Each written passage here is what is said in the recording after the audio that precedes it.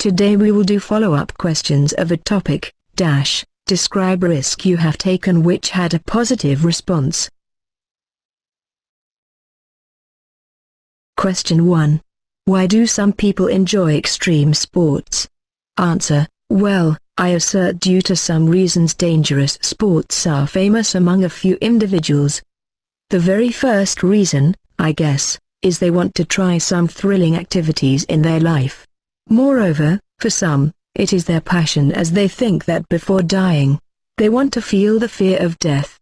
For example, nowadays, many extreme sports are popular, which are bungee jumping, paragliding, bullfighting and so on. Question number 2. Are action films popular in your country?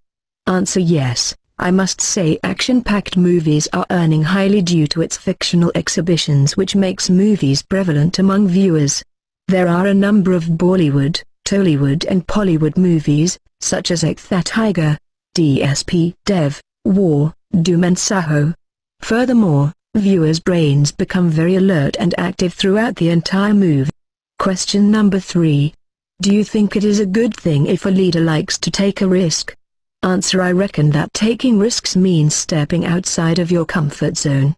Furthermore, risk-taking is a human trait and plays a major role in the life of leaders.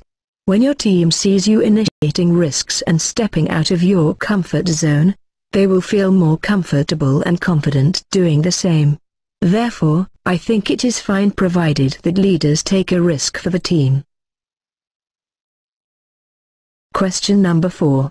Do you think men and women will make a different choice about risk-taking?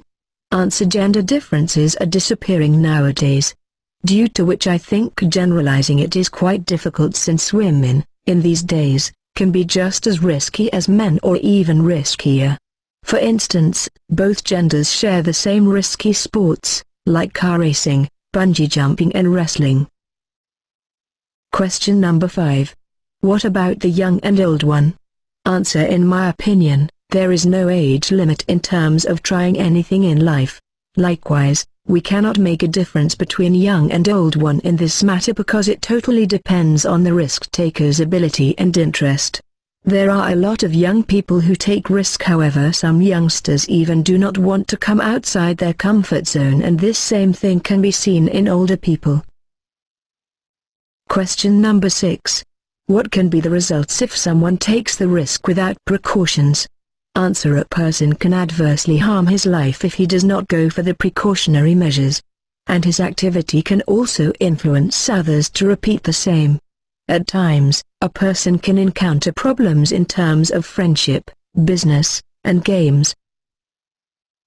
Question number 7. Why people take risk?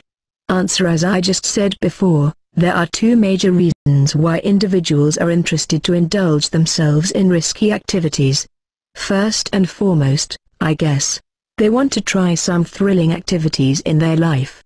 Additionally, for some, it is their passion as they think that before dying, they want to feel the fear of death.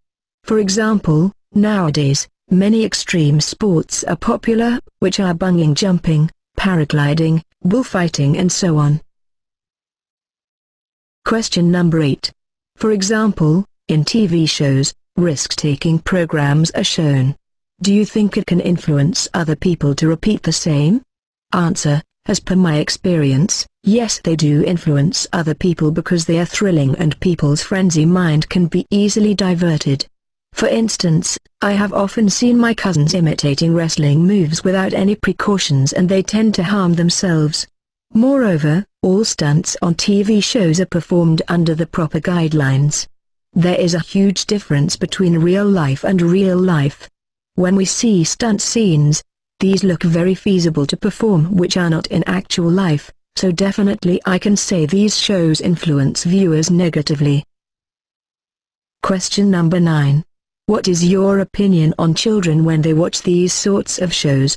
Answer. By watching these sorts of shows, children can view the world as a mean and scary place as it may exert an adverse impact on their mental health. They can become more aggressive and violent in nature. Also, they can harm themselves physically by trying these stunts without supervision. Question number 10. If these sorts of shows are shown and viewers imitate the same, what should be done to prevent it, or how these shows can be controlled? Answer: according to my perception, it should be the onus of government, parents and individuals on their own. There should be an age limit along with the precautionary measures to perform these stunts, and show producers must ensure to subtitle guidelines. If these shows are being watched by children, parents must control their activity. However an individual is interested to do so, all measures should be followed strictly and properly, aiming at avoiding injuries.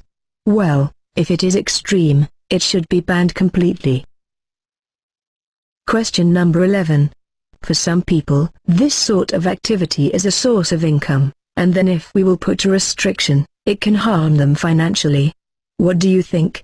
Answer: I do agree that for some people it is their livelihood, and if it is banned, they will be under financial crisis.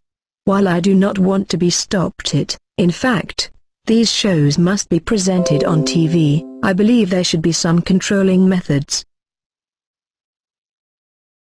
Question number 12. What about the self-defense classes in your country? Answer: well, Indian people are well known to the term self-defense, but they might hesitate or afraid to adopt it. However, I will not say it is the same in the whole country, as modern and educated people are taking their stands nowadays, enrolling their children into self-defense classes, and even many schools are introducing self-defense classes in their curriculum. Therefore, I believe this must be introduced in the whole country.